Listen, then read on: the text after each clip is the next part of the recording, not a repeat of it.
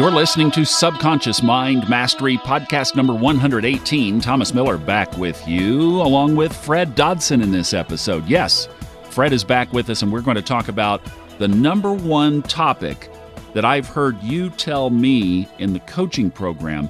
Of all the people that have been in the coaching program with me since we started about 6 weeks ago, the number one issue is money.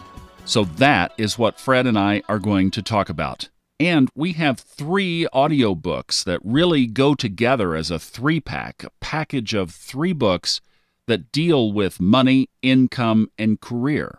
Those 3 are titled Success Attracts Success, Prosperity Consciousness, and Magnetic Wealth Attraction.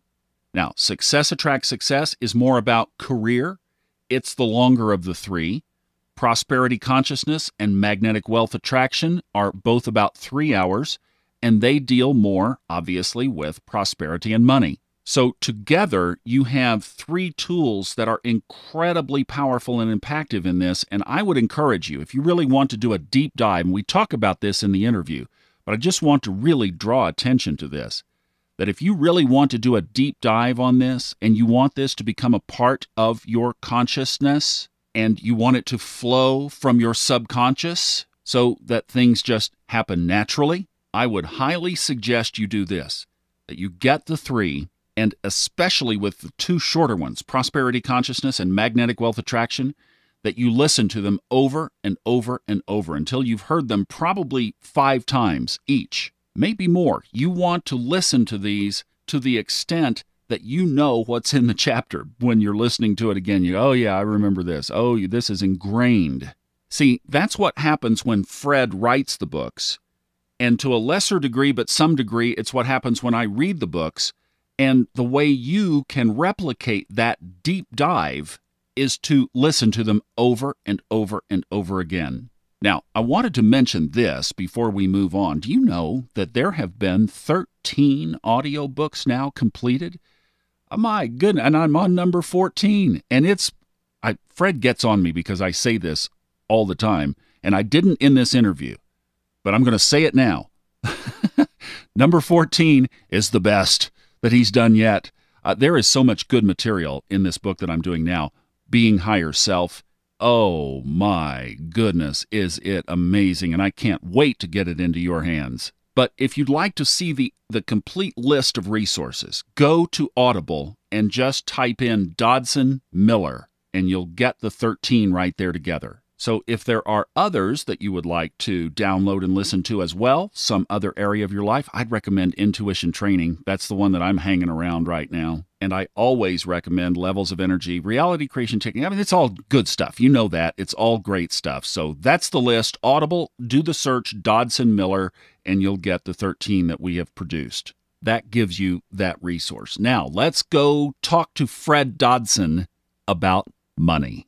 Oh my goodness, Fred, it's great talking to you. I know you've had quite a busy year since I saw you in Hawaii, and I'm interested in talking to you about this because you are able to move freely about the world because of this very topic of success and money that we're going to address here. You are successful, so you have choice of where you want to spend right now. Yeah, but first of all, hello to all the listeners and readers. You make it sound as if first came the money, then came the freedom of choice. But I'd put it the other way around. First came exercising my freedom and joy, and then with that came money. You see the small difference? Yeah, I do. Have, I guess. Which is typical, which is what people do. They think, when I have money, I can experience all this time. And I say, well, when you experience the life you really want, that's when money is more likely. And especially when you help others experience the life they want. But in order to help others experience the life they want, you first have to experience the life you want. So if I had just one thing to say about money, though, to get right down to it, it's that the money that comes to you comes through the benefit you are to others, the actual benefit and the perceived benefit. The actual benefit you are to others and the perceived benefit you are to others. That's really the only source of money that I know of, the only secret to money I know of. And nonetheless, I can repeat this for years and years and years, and people still don't seem to get it. And that's a mystery to me. Is there something, and I like to ask, is there something about that you don't understand? I think of those old YouTube videos from our friend Jim Rohn, where he talks about, in his own unique vocal ability, in order to make money, you have to add value. I know Jim Rohn. Have never watched his videos, though. But from that example, you can actually see that everybody's been trying to teach this for thousands of years. I mean, even the ancient texts say it. And for some reason, people remain way below that which is possible, way, way below it. So let's pick a couple of things apart here just on what we've talked about so far. Let's go back to your point about making that subtle shift of having freedom and having choice of what you wanted to do, and then the money came along. For the people who don't have the money to travel about freely, wish they could, what is that subtle shift between having the choice before you have the money? These people who don't have the choice to travel right now, they do have the choice to do and experience and feel other things they would like, but they deprive them of those things as long as they don't have the money. They'd have the choice to go for the walk they've been wanting to go for the last few weeks. They'd have the choice to meet somebody they like. They would have the choice to get into interesting subjects. We always have a certain options, and before looking at the travel options, there's many lesser options and choices you could already be taking, which would move you more in the direction of that which is good for you, true for you, right for you. The idea is that, if I keep choosing to work with people who exhaust me, if I keep choosing to do things in my company, say if I'm an employee, that aren't really right and that I don't like, it already starts there. It's a slave mentality. So let's say your boss wants you to do stuff that's not right and that you don't like, okay? And you do it anyway because you're afraid of losing your job. By extension, afraid of losing money. So the entire motivation by that is actually poverty consciousness and poverty thinking. And the day you say, no, I am choosing to no longer do this, and I'm going to tell my boss it's not right and it's not good and I don't want it, that's the moment you wake up to prosperity consciousness and do what's truly good for yourself and others. And having the courage to do that. And the courage to do that would imply that you believe that you'll be financially sustained no matter what. And then you made a step into the direction of prosperity, a small step, admittedly, but a first step. So every day you can choose to go more in abundance direction or more in poverty direction. And everybody knows what I'm talking about here. We just don't, if you've reached a point of slave mentality, a certain low point, it's difficult to get out, What was the tipping point for you that turned your life from getting by to abundance? Well, I was financially getting by for a very, very long time, one could say, for maybe from age 0 to age 30, I'd say. Now I'm 42, so I've been well off since about 12 years. But before that, if I look at it objectively, in my 20s, when I was still fairly poor and had to worry about how to pay the rent and sometimes even about how to buy food, I was already behaving and acting like a rich person. So if I'd work for this company and not accept certain customers' behaviors, or I was already treating myself with dignity and self-respect long before the money came in. And I was already writing books in the assumption that those books would make a lot of money for me someday because they're just so good. Even though I had already written 3 books and was making virtually no money off them at all, but I kept on writing, not for the sake of money, but for the sake of pure enjoyment and knowing that this is good material. And if something is good material, it's going to pay off eventually because you are actually benefiting people, okay? So I don't know where the shift came from. Maybe it came from reading up on books on wealth, okay? Such as the books I write now. Maybe it came from that. It came from studying what wealth is about and who is wealthy and why are these people wealthy? How do they conduct themselves? And if I were to hang out with wealthy people, what would I feel? And one of the main things I always felt is a certain dignity and self-respect, knowing when to say yes and when to say no. And also a keen awareness of other people's deepest desires and deepest wants. And that's how they conduct their business, by fulfilling people's desires and wants. So it came through the study, I guess, the study of the rich, the study of the successful, the hanging out with them, the being interested in them.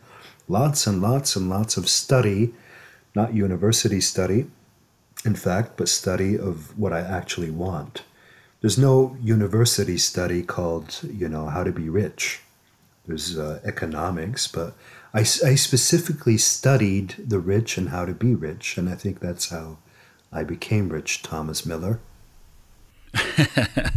Were there any actions that you took differently that made a difference in that shift point somewhere around 30 years old? Were you doing the same thing and it just started working, or did you change something up and that made the difference? I consistently, the richness I experienced at 30 was already beginning to form at 24. The attitude shift had already come at 24, but in the physical universe, it just takes a while for a change of consciousness to reflect in the physical world. In this case, it took 6 years or so. Okay, the attitude shift came, and then 6 years later, the money came. I just kept consistently doing what I love, being of service to people, being of benefit, consistently over and over again, serving people, serving humanity, serving people, and modifying small things, modifying things here and there on the way, but the basic attitude shifted years before it actually manifested. In one of the books, you talk about 3 circles, basically. One circle is what you love to do. One circle is what the market demands or what the market is interested in. And then the third circle being the overlap of where those two intersect or where those two meet. I think that's back to the value proposition. Isn't that a great way to think about what can I offer, not only what I love to do, because if you love to sit on an aspen tree branch and play the harp, you might not have many tips in your jar. Right. What do I love and what do they love? The mixture, the intersection of that, is pure gold, actually. What am I passionate about? What gives me energy to get up every morning, and drives me to keep getting better and better. That's what I'm passionate about. And what are people passionate about? And if you can combine those two, that's gold. Do you have any tips for people to, maybe a checklist, if they have ideas of how they can discern whether there's a market for those ideas? You see this a lot on Shark Tank, for example. People come up before the sharks with the latest, greatest new solution to some problem, and all 5 of the sharks will look at them and say, hey, you didn't sell me that there's a need for that. Yeah, well, first of all, there's a market for almost anything if you can stay consistent with it and prove its benefit. You can market almost anything. And secondly, there's stuff that is more easy to you're looking for the stuff that's more easy to provide. But if you stay consistent with something, you can make it work. You can create a market for it that wasn't there before, by the way. But you're asking, well, what is easier to market? What is instant? To answer that question, I recommend a person looks at what they spend money for. What do they spend money for? And that gives them the answer. It's always the same thing over and over. And what would they spend money for on things that don't exist yet? And that's when they have their, that's when they have their answer. So there's something they keep missing and they keep lacking, and they would spend money for that. And they'd be like, oh, that's a good idea. Let me find an example. What if I had these house shoes that would at the same time vacuum the floor? And that'd be kind of cool. And in Japan, it actually now exists and it actually sells. It sells quite well. If it's something you're lacking and would really like that would make your life better or more convenient, you can assume, because humans are fairly similar, that others would like it too. Okay, well, answer the question right now, Thomas. What is something that you keep wanting but not finding? Audio products that will help change foundational structures of my paradigm. Exactly. There's a lot of fiction and the usual stuff at Audible, for example, but it could use some more. That's right. The best way to build a business is to find something that you're really into and have been looking for, and that because of that, others have been looking for it too, and then try to make a business out of that, which is actually what I did. The books I write are the books that I couldn't find. Exactly. And what you're doing is you're actually making money with my audiobooks because that's what you couldn't find, right? Yeah, exactly. And honored to be the voice of these books, to bring them to life on audio. That the momentum on this is growing so much, and audiobooks, as I think are growing faster than printed books now nationwide across the board. Yeah, because they're much easier to digest. Because especially because we have a lot of unused time in the car, right? People tell me all the time they like to listen to the books because they can do it driving, they can do it while they're doing housework. Mm-hmm. I know one guy who listens to our stuff while he's in the shower. He listens while he's showering. I mean, that's making the most of your time right there. Well, he would need. Oh, so does that mean that phones are waterproof these days? Actually, you can get a Bluetooth waterproof speaker that sticks to the wall. So they do. I mean, this is a world that and especially in the world of technology, where we have so many things accessible to us like that. And now, of course, the whole Alexa thing, you can talk to the Amazon Echo and say, I'm not going to say it too loud because I have one sitting right across the room and then we'll get some noise in the background, but you can ask Alexa to play. Oh, see, she just lit up. Never mind, Alexa. Go back to sleep. But you could ask her to play one of our books. And she starts like success attracts success. You could start right in and she'll start with wherever you left off on the last device. It's really, truly amazing. Were you paid to do this Alexa plug in this podcast? No, but I want to get it where Amazon recognizes, hey, Alexa, just play Fred Dodson, and then she asks, what do you want to hear? So there's an opportunity there. There's you're talking about seeing an opportunity. Instead of going down the Audible route, we need to have an Alexa Fred Dodson whole thing, and then you could put some of your other materials on there as well. So I mean, there's all kinds of ways to slice and dice here. So somebody brings up Fred Dodson in a conversation, and the annoying, ever-present Alexa says, "Did you mention Fred Dodson? Here's a book you can listen to." Yeah, exactly. Or better yet, did you mention Fred Dodson? Oh, he's great. What would you like to hear from Fred? Uh-huh. He's one of our idea. favorites. Not in my house, but fantastic idea.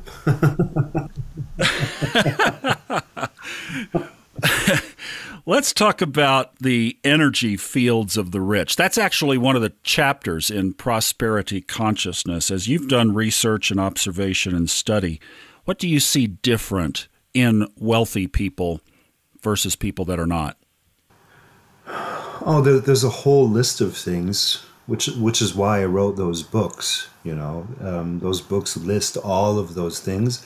Magnetic Wealth Attraction, as well as Prosperity Consciousness, as well as my video course, Money Training, lists precisely that.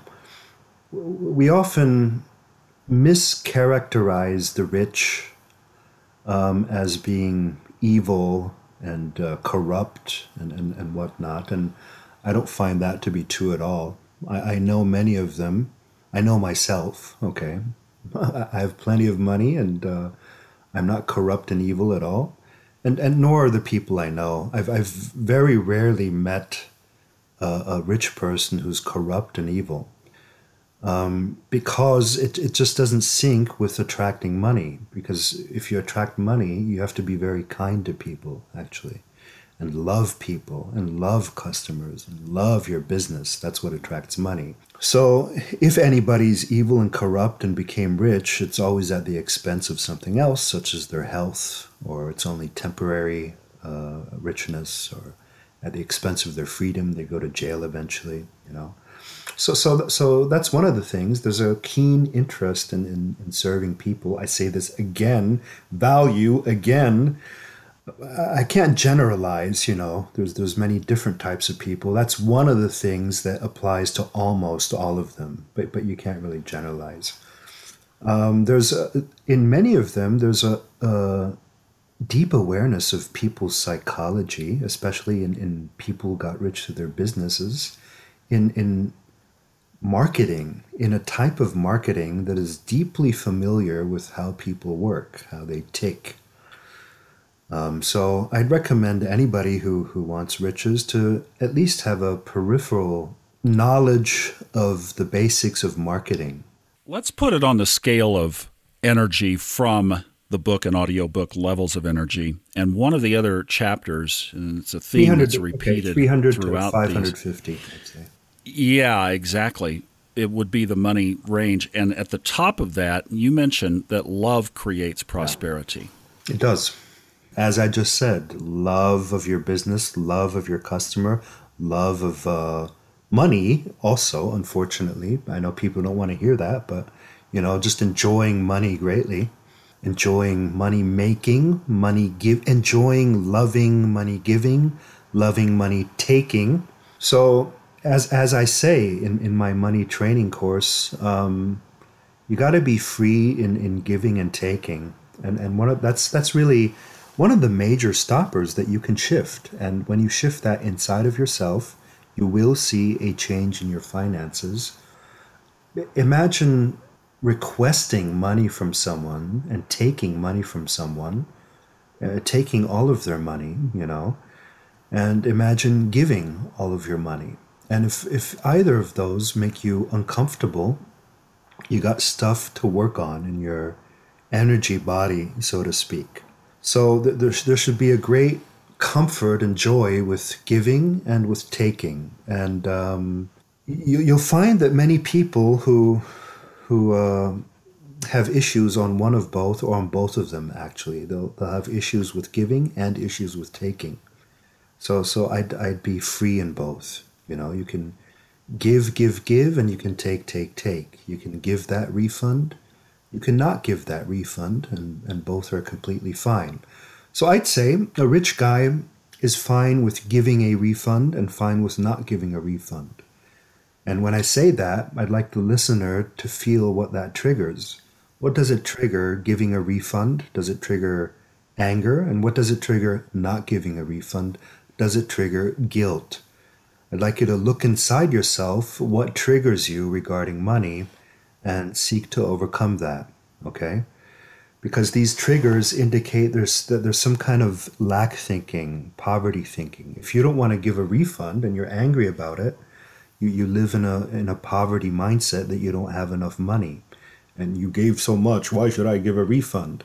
And on the other side, if you don't want to give a refund and feel guilty about that, that's also a poverty mindset, because you don't think you think it's a problem to make other people abundant, but it's not. Everybody can be abundant, including yourself. So you can freely give and freely take, depending on situation and depending on context. So that's a pretty, it may sound abstract, I'm talking about it now, but that's something, in my view, to very deeply explore and look into over the next couple of weeks, months, maybe even years. It took me several years to understand that, to understand abundance, and that in abundance you can give everything and take everything. In abundance, if the universe is an abundant place, I can give all of my money away and have it back again the next day. And I can take somebody's money entirely and he can have it back the next day. So I'm never afraid to ask money from people. I'm never like, oh, poor guy, I'm taking his money, shouldn't I give him a better price? No, because I know that he can have it back if he believes so, and if he's worth it, if he deserves it, if he feels of value. Likewise, I don't mind giving all my money away or losing it all, so to speak, because I know I can have it back by virtue of who I am and of virtue of my skill. So, it's all about knowing that money comes from within, or from the universe, or from the highest source in the universe. One of those three. It doesn't come from specific jobs or specific people or specific deals. It all comes from within. Because if you were to lose all of your jobs and all of your contracts, what would you do? Would you still have the potential within to regenerate all of that money? Does that make sense, Thomas? I think by the time I got through, so we did Success Attracts Success, and then a couple of other books, and then we did Prosperity Consciousness, and then we did Magnetic Wealth Attraction right after that.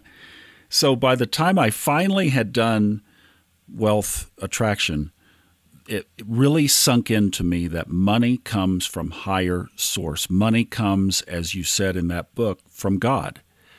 And when I finally embraced that, it shifted everything. Yes, it actually comes from the same source that created everything, and once you get that, it does shift everything. That's good. Thanks for getting it.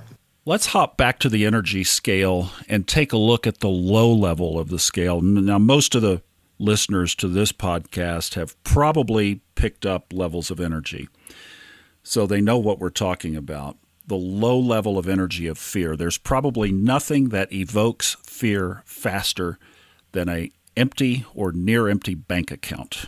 What do people do when they are faced with bills and no potential source of income to meet those bills?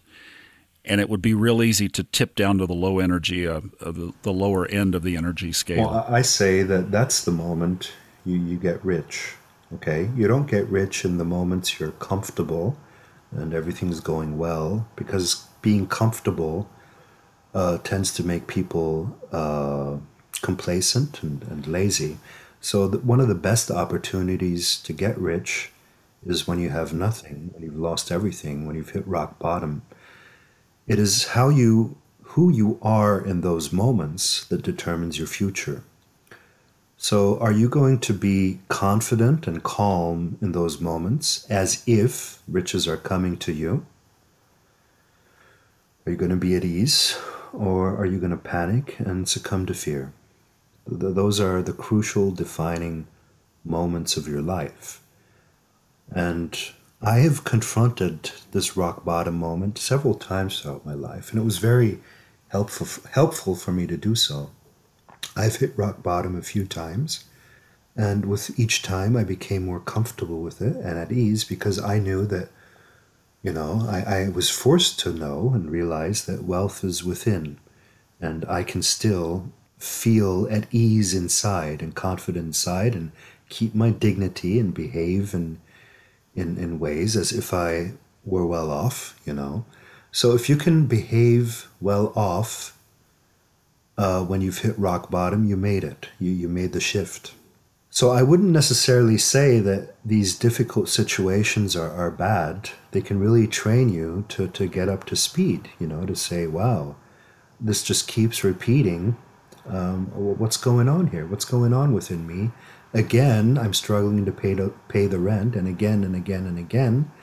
What needs to shift inside of me and in my outward actions based on my new self to change that? And I found that such moments of being vulnerable and uncertain can be fantastic training, can be great training to find worth and value independent of money within. Like, who am I if I lost everything? Who am I without my job? Who am I without this? Who am I without the house? You know, am I still someone?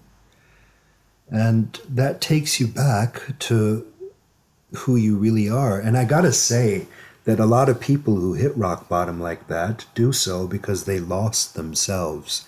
They no longer find value in themselves. They only look for value externally. They look for value in a house, in objects, in a TV set, in a car. They think a car gives them value, and then it's like the universe punishes them and makes them not able to afford these external things to show them who they really are. And once they find that they are someone, that they are energy and spirit and a human being with dignity, independent of owning anything, that's when they become free of money. And once they become free of money, it paradoxically becomes much easier to participate in the money game because they're no longer so attached. They no longer identify with it so strongly. At 3 points in my life, I've actually I've lost all of my money at 3 points in my life. Once I gave it away deliberately, the second time it got stolen, and the third time I invested it all, which isn't really losing it, but I was just courageous enough to invest everything. And I do so as a practice. I did so as a practice to be okay with nothing. Paradoxically, the courage to be okay with nothing gives you access to everything. And I know all this sounds pretty far out and as if it would require a lot of courage, but think about it. Who are you without all of that money? Are you still someone? Who are you without your job? And if you can be at ease and confident without anything, it becomes much, much easier to get everything. And when you trust that it's from higher source and you realize that you have that on your side, it makes the whole perspective shift. All the time. You never need to go back to that situation of struggling to pay the rent again. I mean, it's out without dignity. You don't have to experience that. You don't have to struggle like that. You got to start loving and respecting yourself, and then loving and respecting others. But first you got to love yourself deeply, and then you got to start loving your potential customers deeply, okay? Love, that's how love makes money. There was a beautiful soul who lived in Dallas. She's gone now, but she was the widow of a gentleman who had been successful in business. So she wasn't missing tomorrow's meal by any chance. And she was of the Christian faith, but she just had the most precious spirit. And she would say over and over, she would say, "Oh, I'm a daughter of the King. I have no need for anything. I'll be taken care of." And she lived her life like that. She viewed herself as a daughter of the King of the universe. And because of that, she was taken care of. She was set. She had no needs. If you look closely at her life, what you're going to find is that she's been having this kind of self-talk for many, many years. Okay? The self-talk you have over years, it accumulates and it does manifest. Let's talk about the book Success Attracts Success. So we've got a 3-pack, Magnetic Wealth Attraction, Prosperity Consciousness, and then the other one that's really more about career and job is success attracts success.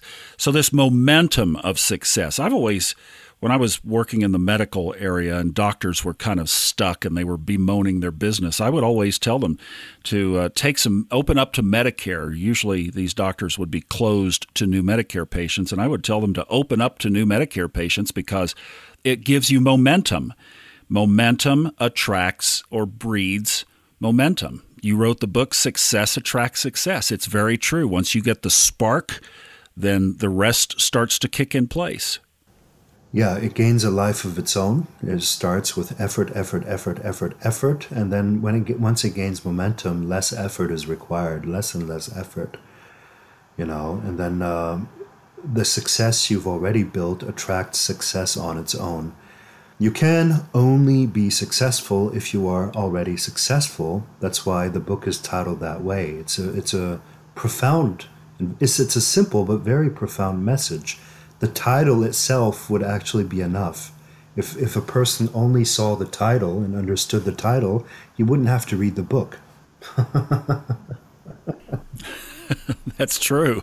You Yeah. Enough said, right? Well, all of your books fit together so well. I was just making a note here. So intuition training, right? You bring intuition into the money process. So you ask from higher source. You get an intuitive answer. Another of your books, The Miracles of Attention and Awareness, two things that you said are probably the hallmark of all of your work, some of the most important concepts, where you put your attention, where you put your focus. And related to money, if you're putting your focus on lack, you're going to get more. Sure.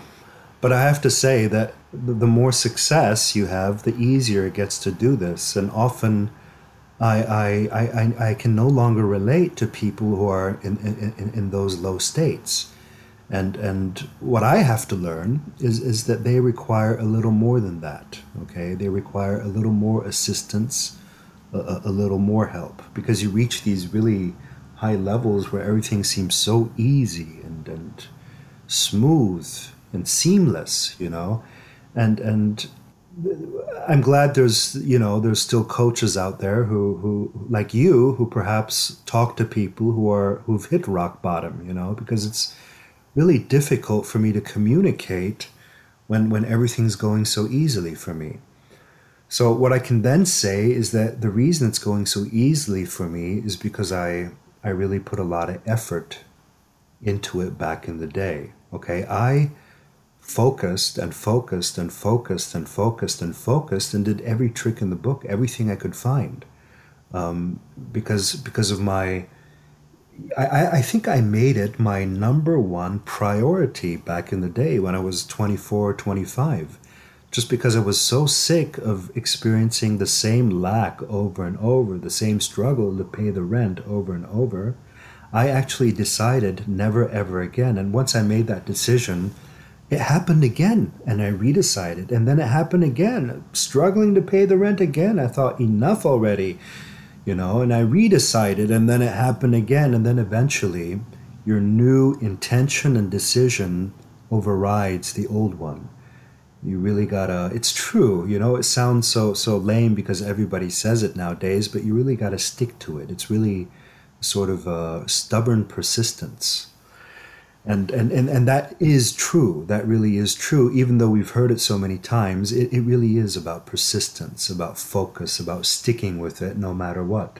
And then eventually, you get out of the lower zones and everything becomes very, very easy. That's what I can tell all listeners out there. It does become very easy. You have really become a benchmark of productivity. I've been watching you for several years now, and you are still turning out more videos than I can imagine how somebody can produce.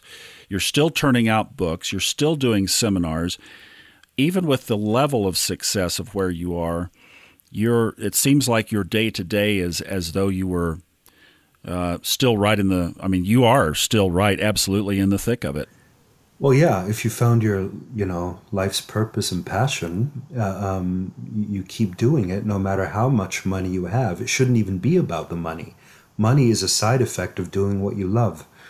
So you can tell by certain people, the moment they make money, they quit. That means for them, it was never about the subject or the passion. It was all about the money, you know.